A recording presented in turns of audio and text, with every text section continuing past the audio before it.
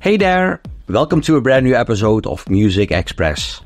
My name is Twan, and in this week's vlog you will see my interview with Jonas Steur, in which he shares the story behind Fall 2 Pieces, a beautiful vocal trance track which he did together with singer-songwriter Jennifer Rene.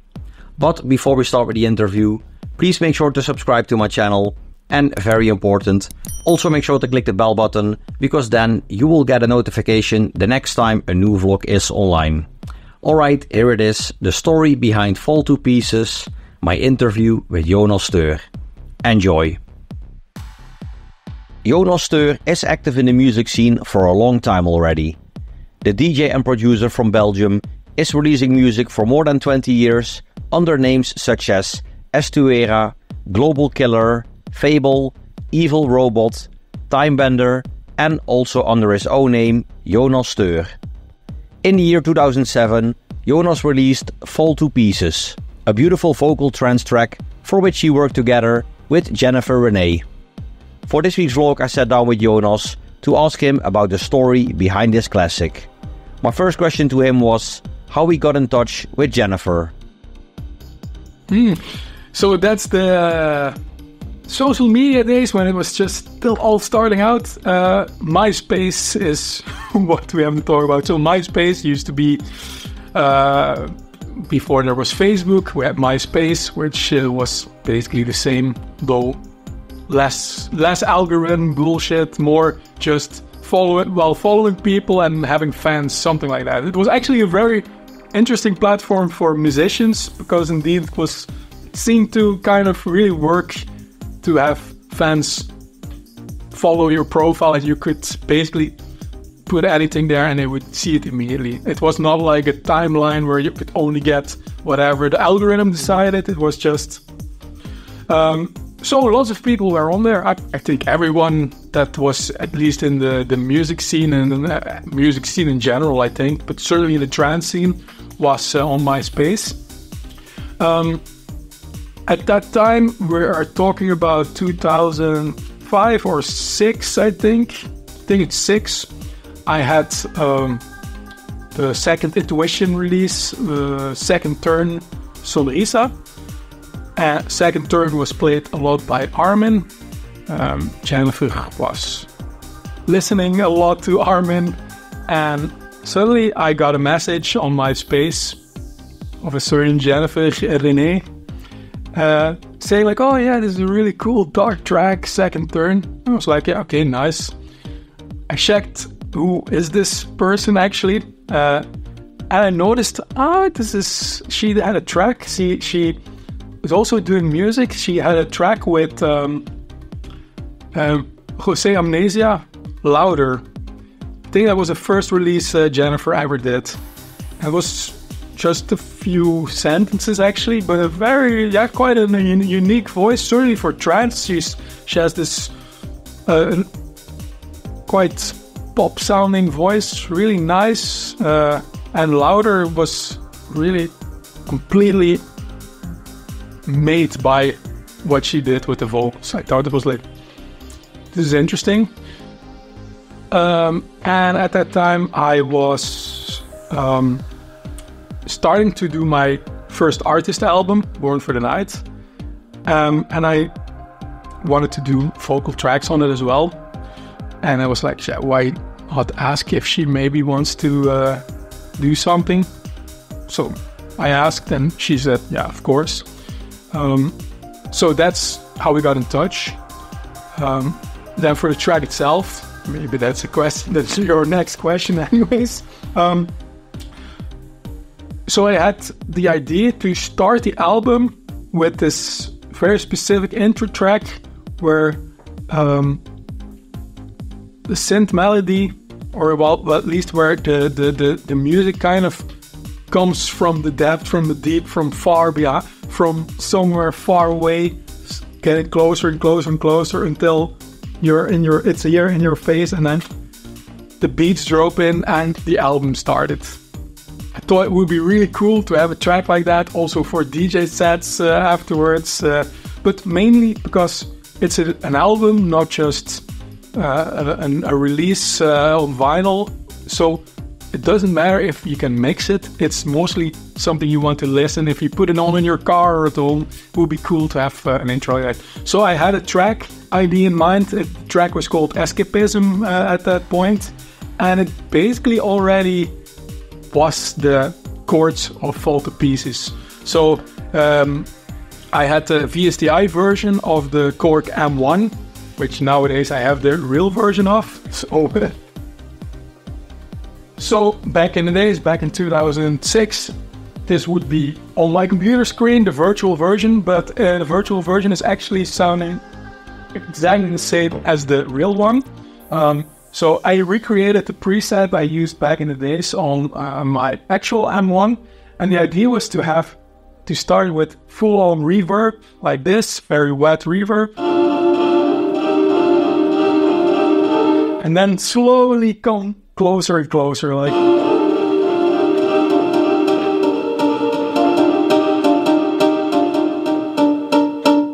And then you're there, and then you kick in, and that is the full melody, like something like this. That's a bit too dry.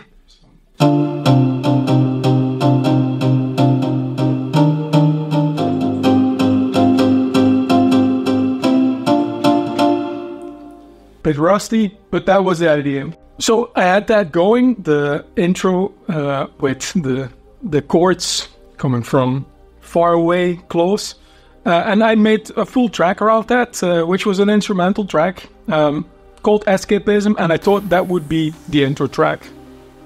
Finished.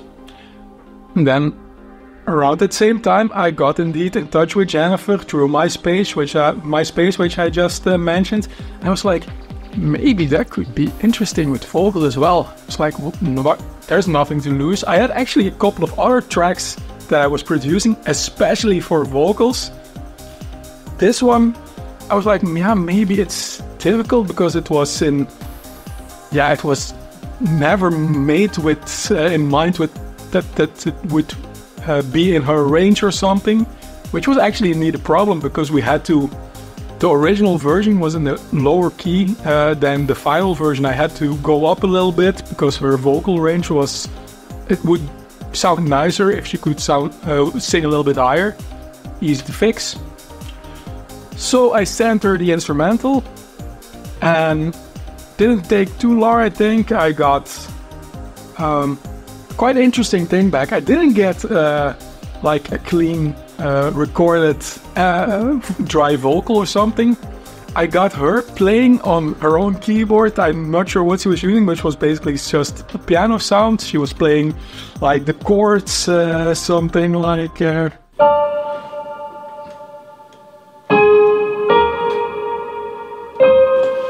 something like that, those chords over and over, and then she was singing, which was most of the vocals that ended up in Fall to Pieces. Not everything was there yet, but certainly the first verse. And it was just like played freehand, singing to not in the right tempo or anything, so I couldn't immediately put it in the track. But it was like, this is really a song. I was like, she actually wrote a proper song.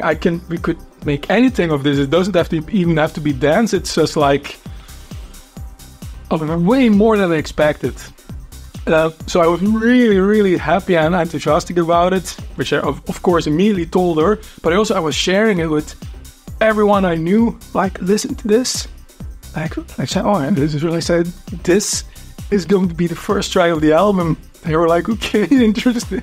It's like, it wasn't there yet. I said, how cool is this going to be? It sounded already like magic almost. It like completely transformed my whole idea. First, the album would have been like probably some Estuera in Sunrise, like just lots of melodic trance, which could have been nice, but now suddenly it was actually a song that could go way beyond what I was thinking about.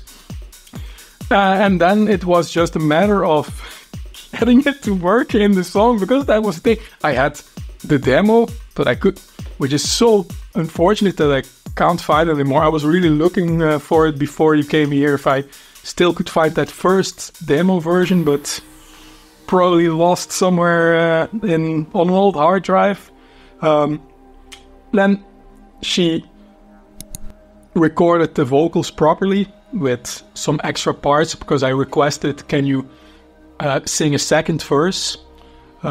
Because, well, you have the needing a reason as the first verse, and then it would already go, I don't want to know, I don't want to fall to pieces. But I was like, this is too soon. I want another part, which is also pretty, I think it's maybe the coolest part. She wrote some pretty great vocals, nice text for it.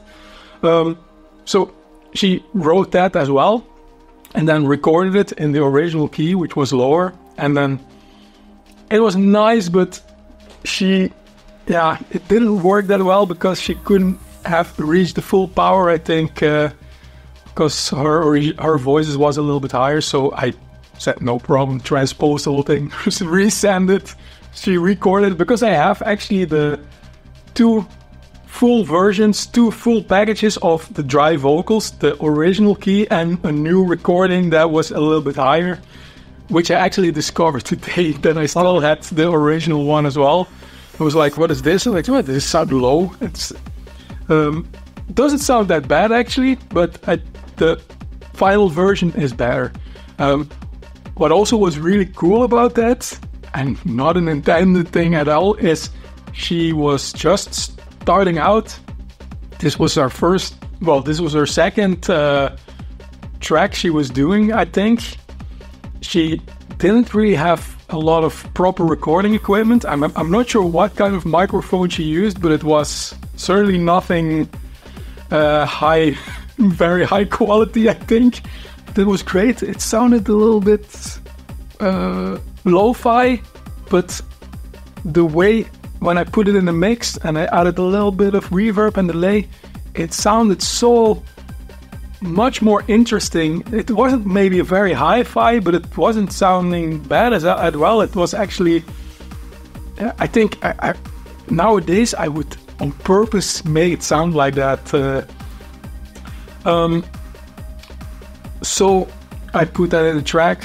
I think I built the track a little bit further, because you had the parts where the piano was already in the track, like something like this. A really difficult key. That's a problem when you have to play it in the key that you didn't write it in. But I had that piano part. I think it was. That's it, yeah. Whatever. But then I also put that piano on top of the chords that you got this it's a bit lower.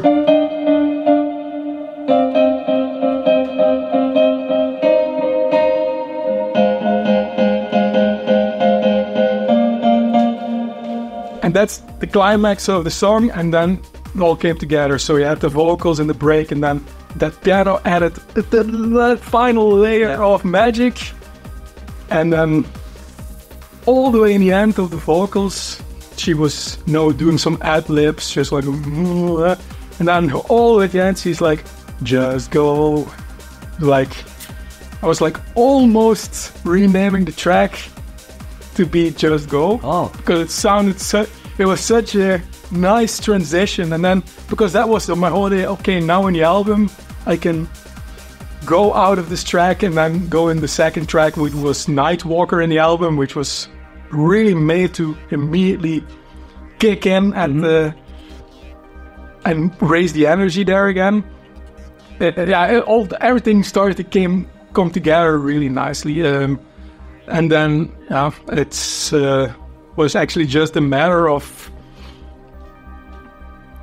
I don't know. I think there was nothing problematic about getting this signed or something. It was just a pretty good track. Although it wasn't that technically.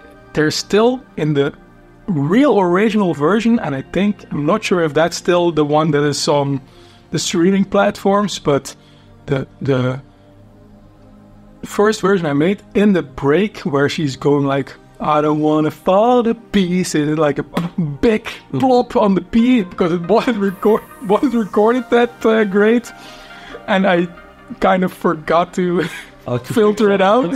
So it was so, and also it wasn't auto-tuned or anything, so it's really a very raw, but yeah, a bit fragile sounding recording that was used. But I think that's all part of the magic of that track. Her voice is amazing. Yeah. And yes, indeed, you cannot say anything bad about that. Yeah, exactly. So what kind of equipment did you use for this one? So it was mostly all software.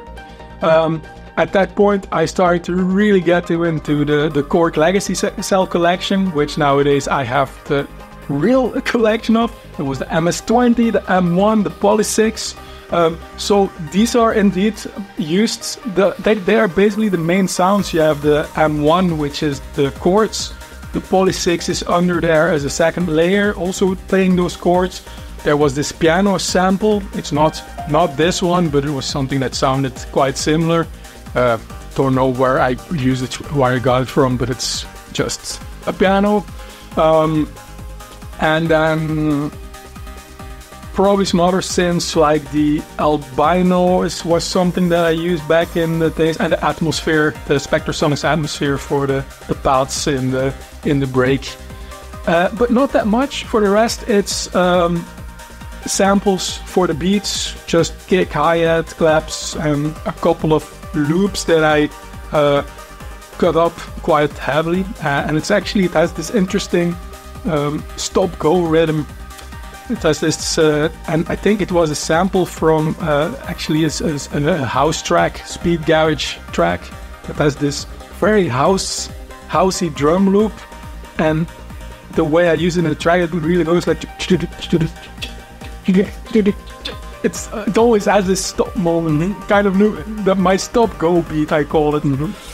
It's just adding those elements, but those were just audio elements, samples. So they are quite heavily processed, all of them, but it wasn't so. Yeah, well, I could have come from anywhere, just percussion loops, that kind of stuff, and that's it. I mean, there's actually not that much going on in the track. I mean, I think that if I only used the piano and the vocal, it could also have been really because it was really standing on its own already. So did it take you long to finish the track?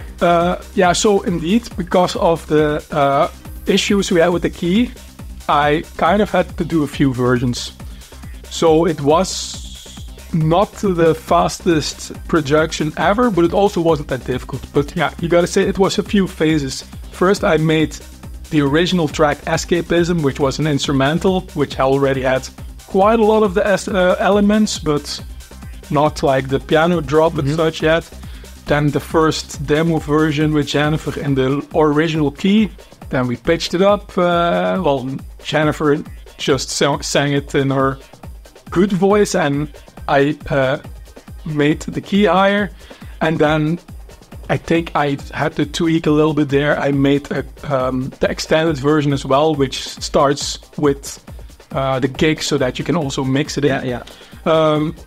So all of that, I think every time it took a few days probably to really get there. Not sure how long it took in total. It wasn't super long, and it was never really difficult or problematic, but I was just figuring out how to solve some of the problems that you suddenly get when you are working with a real instrument. Well, synthesizers are real instruments. I'm never going to say they are not, but synthesizers are instruments that they listen to your computer, they listen to what you are doing with your fingers. If you're working with a singer, you suddenly have to accept that you have to adapt your music to the voice of the singer, to the lyrics, to the way, so that it works together in the best way possible. I think a big mistake that sometimes is made is kind of make a vocal track, which was done quite a lot back in the days, that, oh, we're going to do a vocal trance track now. And then like, okay, where are we going to put the vocal? Well, we always have this intro part where you basically have a kick and some percussion and then an offbeat bass that goes straight. Just sing something over there. Then you get vocals that sound like that. So unbelievable true. Sometimes it even still works and you get really good vocals. And sometimes you really hear like, it's a monotone. Yeah. There was nothing for the singer to work with. There was no harmonic content, nothing interesting that she or he could use to trigger some ideas of their own. I think the good thing with Faulty Pieces was that it was already quite harmonically rich. It has pretty the chord progression goes really fast, so you have to sing and follow along the chords, and then you get this very melodic line that I think not only because it's not only the melody that comes out of it, but I think also that starts to give the lyrics another level, because you can suddenly kind of follow the ups and downs of the melody, which are with the lyrics as well, which is things I had to figure out, because it was the first track with vocals that I did from scratch. Like that. I used to work with vocals before, but it was always remixes, and then it's easier. You already have a perfect, good recording of the vocals, and you just do your own new thing with it and see whatever works, but you don't have to worry about how is it recorded and are these lyrics okay, and do we need another part, or is this timing not, is it okay, and is it all those extra things you certainly have to worry about. But it was a great experience, and I think for the first one like that I did, it was pretty. Yeah, like it's your first vocal track. Yeah, and actually the most successful vocal track as well. Yeah, So yeah, this track was. I mean, you never met Jennifer before, so do you recall meeting her for the first time? Yes, I think the first time I met her in person was in Rotterdam. I think it was an Armin only event, something like that. It was something Armin, and she was going there because at that time she also started to do some stuff for Armin, I think for his album and Armada. So she was going there, and I was like, hey, Rotterdam, it's not that far. I'll jump in the car and we get some coffee before, so we can finally meet, because that was already almost a year later. Oh wow! Yeah, it took quite a long time. And then I also met her one or two times. Also, when she was visiting the Netherlands, I think she was at Trance Energy. She also had to perform at also an Armin only event, I think, because she then had the track with Armin. I usually came and fit, and then we just had a drink, but never really. Besides that, we've never been actually in the studio together, which is actually really strange. Faulty Pieces also came out as a single, but the track did appear on the B-side of the record instead of the A-side. So what do we have here? A nice black and white record that says "Born for the Night," and it's only here that you see in very small letters "Faulty Pieces." So why was this done? I'm not 100% sure anymore, but I think the strategy, maybe this is what happened. The album was going to happen, and the album was called Born for the Night.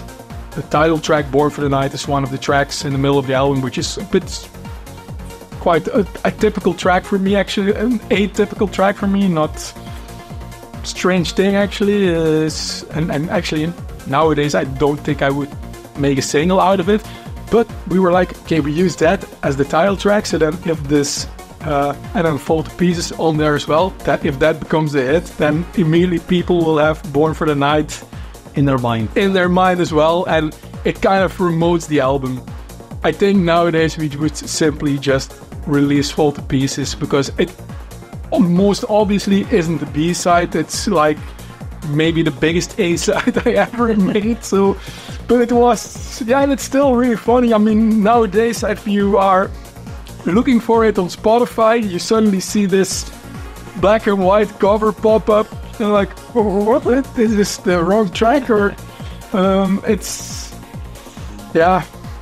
strange decisions. Although it didn't really, don't think it hurt. The vinyl still sold. The album did what it did, and the single, well, the track Full to Pieces wasn't like forgotten because it was the B-side. Yeah, exactly. So the future Full to Pieces also In Search of Sunrise 6 Ibiza CD. Do you recall finding out that he was going to put it on a CD? At that point in Search of Sunrise, I was kind of the local resident because I already had on 4 and 5, I had a couple of tracks. So I wasn't really that much aware that 6 was coming, because I was in the middle. I had to produce the whole album and was still doing quite a lot of other stuff. I was at that time I was also DJing quite a lot, so busy times. But Fall to Pieces was already played by Armin for at least 6 months at that point, because really strange. It's the Black Hole release, but Armin was the biggest supporter in the beginning. I wasn't really aware that Tiesto was picking it up, because that was always the problem with Tiesto. He was always somewhere in far away country, doing all kinds of cool things and playing my music a lot, but I never really knew about it until way after, which is nowadays with all the... It would be on Instagram and on TikTok or whatever all the time, but back in the days that was still not... it's not that the DJs were posting stuff themselves all the time. That was not really a big thing yet. Mm-hmm.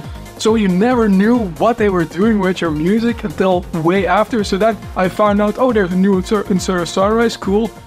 And we already put Fall to Pieces on it almost at the same time that the album was released, which was, I was like, okay, great. That's a great promotion. Here we are again. Yeah. And indeed, I think it's certainly one other thing that really helped to promote the track and to make it a classic, I think.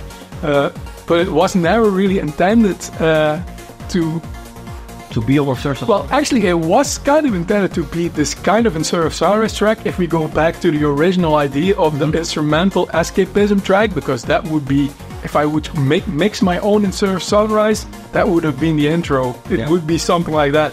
So it was kind of cool that Tiesto was following along and and getting that idea as well. But yeah, it was never really... I didn't edit it or I didn't push it or something. It was just like, I'm playing this track and it fits in the In Search of Sunrise mix, so why not? And really, really cool. Yeah, because I know there's people that make tracks especially for In Search of Sunrise. Yes. I used to do that as well. I did it with Palma Solar. It was really totally targeted at being on In Search of Sunrise, but at that point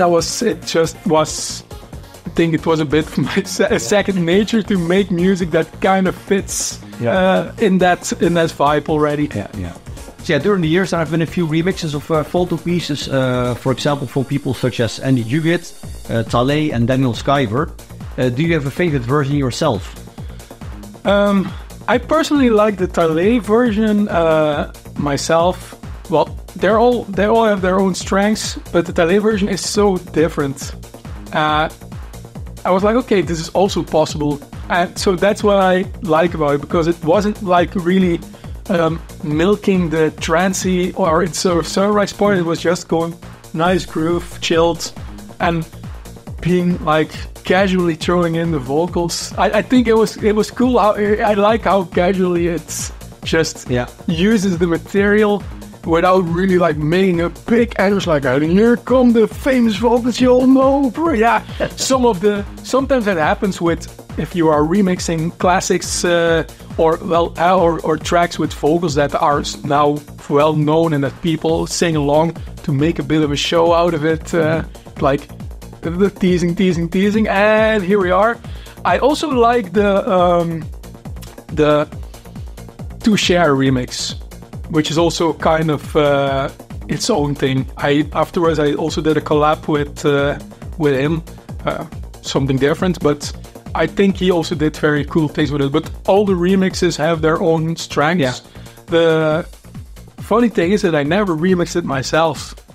Yeah, that's one of my questions. Did you ever try to remix it yourself? So I sometimes started, and then I went, maybe not. The thing is, I kind of, the original is kind of already doing what I wanted to do with it. Although I never say never. Nowadays, I'm in a quite different place again with how I approach music. And I start to get some new ideas that maybe could really work with Volta Pieces to kind of exploit is an ugly word, but to maybe highlight a little bit more that this is a song, and to maybe make a version that is not a dance floor version, but more like a nice version to listen, that is a bit more poppy, that is like really like this is a nice song that is working as a song and not just doesn't need to be have a big drop and be a big dance floor thing. Yeah. So it might be that I do something like that, but it's not that I'm working on it. I'm not working on it already now, but could happen. Yeah. Okay. So if you could pick whoever you wanted to make a new remix of Volta Pieces, who would you pick then and why? Oh, that's so difficult. What could be cool is, well, what I now, if it's like just a current artist, I think what I like, for example, Jonas Steur a lot. He's doing lots of melodic techno nowadays and starts to become more and more of a trance producer every day. But I think I would be interested in what he would do with it. Could be cool. Yeah. But if it's like something for all, what would be? I never actually thought about that. For me, this is also because for me, Volta Pieces was never like a thing to be remixed. It was just the original or version. Yeah, it kind of is one thing, you know. So, but I think for current audiences, it could be cool. I think it would work with the style that Jonas Steur nowadays is doing. Could work nicely with those vocals, but I don't know. Yeah. For the rest, there's nothing that completely immediately pops to mind. So that's, well, he can do it. You can always call me. I have the stamps. I can email that. Yeah. So can we expect some new material with Jennifer Rene? Actually, new material maybe, but it's nothing is really in the pipeline there. But new old material, yes. I did another track with Jennifer. Well, actually, I have 3 tracks with Jennifer: Volta Pieces and Pure Bliss, which are both on the Born for the Night album. And a bit later, I did Still I Wait as well, which I think still has a lot of potential that we didn't really get out of it when it was originally released. So very recently, like at the time of filming this 2 weeks ago, I did a new remix of it. And like I already said about the Volta Pieces, I kind of tried to highlight the song of it, the song quality. Not really, you can use it on the dance floor, but it's not really meant as a track for the DJs.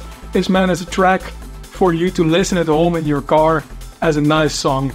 So that's the version I made now, and then I sent it to Black Hole, and they were like, yeah, okay, great, let's release it. So we will release that early 2024. January, February, maybe March. It's in Q1 if business terms. Not we're still planning it a little bit, but I hope it will do well. I think it's really it's also a pretty great track. Maybe songwriting wise, it's maybe even better than Volta Pieces. Although Volta Pieces has a bit of the magic, of course. But still, I always liked it a lot. But at the time, I think the version I did was not 100%. So now I want to give it another chance. Another chance, and let's see what happens. But I think it was I'm pretty enthusiastic about it. So once again, at least one person likes it already. I will see what happens. But maybe by the time that you're watching this, it could already be out or will be released soon. So keep your ears tuned for that. Yeah, during the years you released a lot of great tracks and remixes. I know this is going to be almost impossible to answer, but what do you consider to be your best track ever?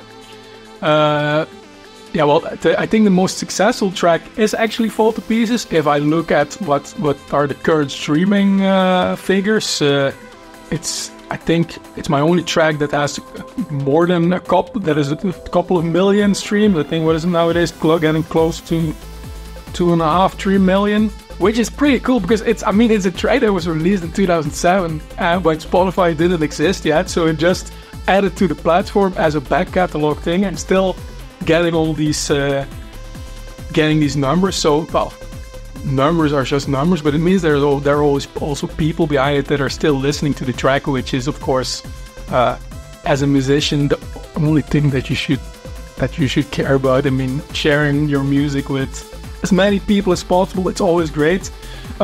Is it my best production? Technically, I don't think so, but it is a pretty good. Musically, I think it's pretty spot on. But I think Castamara and Silent Waves are basically the versions how they are.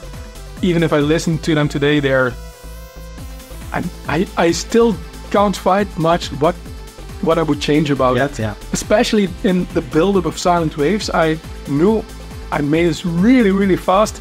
I'm sometimes still wondering, like, how did I come up with it this fast? It's guys, everything is exactly the perfect length. That's the way I would do it now. But then so many years ago. But it's really difficult to say. Usually, and that's what a lot of producers would say, it's your latest track. Yeah. That is the best one. I'm always really enthusiastic about the latest track I created. I was working on the new track just yesterday, and now it's in my mind like, oh yeah, this is a really good one. But yeah, in hindsight, you never know. All of them have their strengths, and sometimes there are things like, oh, I could have done this a bit differently. But I think everything that I released, I still like at least a little bit. There's nothing that I really would like to delete from history. But yeah, I think Fall to Pieces, Castamara, Silent Waves. Also probably because the whole story around it and the success that it had makes it maybe a bit more makes it a little bit more magic in your head. I think there's some tracks I made for the Tales album that I also really like, that are a lot more unknown, like the Traverse. Check it on Spotify. It's a track it's already 2010, 2011, I think, that I really think great ideas. And yeah, some of the new things that I love, but let's say one of the 3 golden oldies are probably the most typical answer. Yeah. So what kind of music do you listen to in your spare time? A little bit of everything. Or that's a boring answer. No, actually, I have a quite specific taste, which is very broad, but it's not just a little bit of everything. I'm not very much into just whatever random pop music. It has to mean something. What I've been listening to maybe too much of a lot is every album, every track that Vangelis ever made. I know the most obscure tracks he ever did. I've checked it out. I'm a big fan. Really sad that he left us now, because I think he still had some great music in him, but too bad. I've also listened to almost everything Kraftwerk ever did, because I started to really appreciate them only the last few years. I mean, they are already there since forever, but I never really, I think it's because of what I did on my YouTube channel, that I had to research so much about the history of all the dance genres, that I started to realize how big the influence of Kraftwerk actually was and is. And really started to listen to their music a lot and analyze it and enjoy it. Yeah. Because, I mean, it's just really good music. Besides that, I listen to quite a lot of house music as well. Techno, could be a little bit of everything, modern, and also stuff that already was released in the 80s. I listen to a lot of 90s stuff, and then it goes crazy from like basically obscure old school Thunderdome tracks that are like, my girlfriend doesn't understand how I can listen to it, but I can actually relax listening to these really hard, fast tracks, lots of noise, but for me it's like, it brings me in a kind of zen, really strange. Also old school Euro dance, dance classics, classic trance, classic drum and bass, old school Prodigy, especially old school Prodigy. I mean, lots of all the Prodigy stuff is really great, but their old school early rave stuff, I love it. For example, the track "Wind It Up," such a great track, and and then also what I, from time to time, a few years ago I was doing it a lot more. Nowadays, it depends. Classical music as well, and then also a little bit of everything there. I used to grow up. My mother is a very big classical music fan, and she was, always making us listen. Well, making us listen. She put on her records, and as my brothers, when we were small, we just absorbed all this. It was like things like Tchaikovsky and such, and Beethoven, and yeah, I can still enjoy it a lot. Especially, I like Beethoven quite a lot. It's amazing stuff. Almost everything, especially the symphonies. I kind of like a little bit of the dramatic stuff of Beethoven. He has also lots of piano sonatas, which are nice, but they don't influence me that much, and I like them, but I don't listen to them that much, which is, you would think like, oh, mate, that's a lot more closer connected to trance stuff. Mm-hmm. Because actually their trance tracks are basically using those compositions as a base, but I like the more dramatic symphonic stuff a lot more, like the Fifth Symphony, and then not only the beginning, but also all the other, the second and the third part, great. So all that kind of stuff. What I don't care about at all is most of the modern pop stuff. Not that I dislike, oh no, it's new stuff, but I think now lately there has been lots of like kind of rehashes of the old 90s tracks. For example, suddenly there's a track that is based on Hathaway, What Is Love. Here behind us, they are building new houses, and in the summer they're playing the radio all day, and then, I hear those tracks as well, and I was like, is this Hathaway? No, this is something new. There's also a track that is based on Better Off Alone, and some Robin Miles bass tracks, and I was like, yeah, I have one word, why? Was this needed? If you want to listen to these old sounds or these old melodies, great, but just listen to the originals. Yeah. That's what I do. So that I don't really care about, and for the rest, it depends. Just the more generic rock pop stuff, I've never really been into that much, but just because I think I don't really have a real connection with that. What I do still like from time to time, and which I started to appreciate a lot more also when doing some of the 90s videos, is old school hip-hop and old school dubbed reggae stuff even.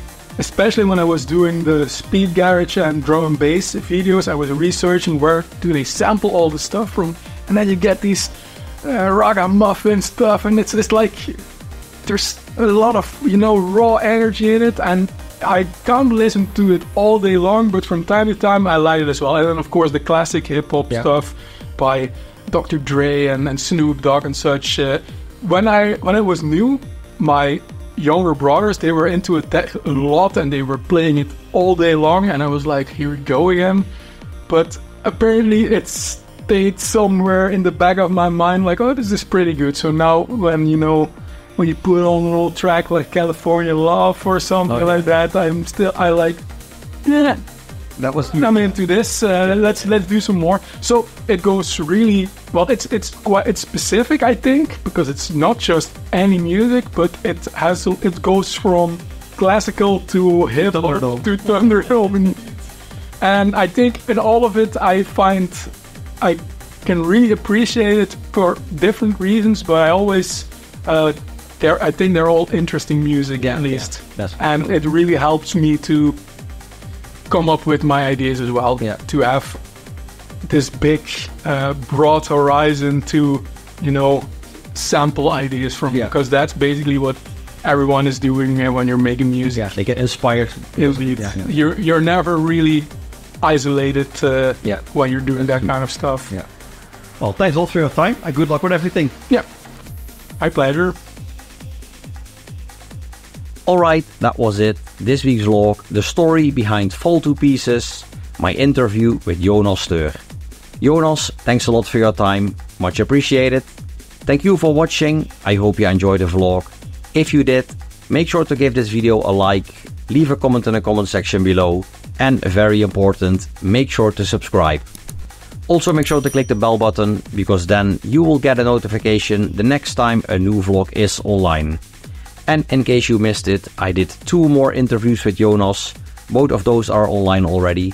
In the first one I spoke to Jonas about his track Castamara, and in the second one you will hear the story behind the Estuera classic Tales from the South. So make sure to check them out. Once again, thanks for watching, and until next time, bye bye!